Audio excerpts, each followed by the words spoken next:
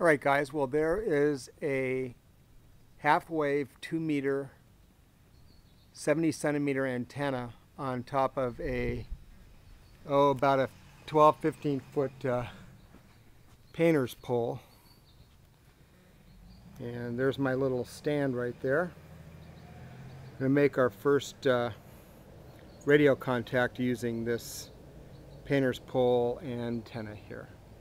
These are a little bit hard to film, but anyway, there it is, up on the top of a 15-foot painter's pole, half wave 2 meter and 5/8 wave 70 centimeter antenna. Alright guys, a little noisy here, but I'm going to modify my Yaesu VX-8R with a GPS antenna that mounts on the top of this microphone, and that will allow me to enable the APRS, or automatic position reporting system, on the radio, and I can view that then on the internet. So I'm just going to disconnect here so I can have access. Basically, you just remove this screw. It's pretty simple, and I keep this little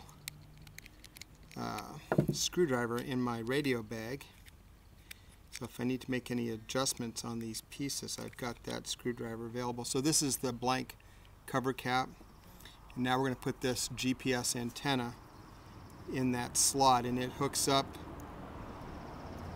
via these pins to the pins on the inside of the mic.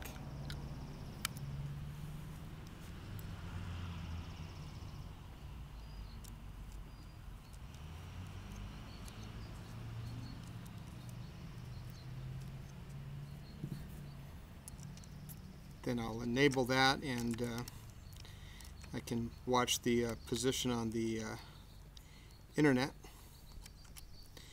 And eventually I think I can use it to track as I go around and do things. So anyway, that's the GPS antenna on the Yaesu VX-8R. Alright, I got these little storage tubes at County Com. You can buy them from other spots as well. I'll put some links up on the notes. But they're great for storing these little teeny parts to the radio. And then again, these two just sit in the bottom of my radio bag. Alright, so we got our GPS antenna mounted, and I'm going to get the radio set up to start reporting position. And then I thought I'd have you guys tag along for a quick radio contact this afternoon.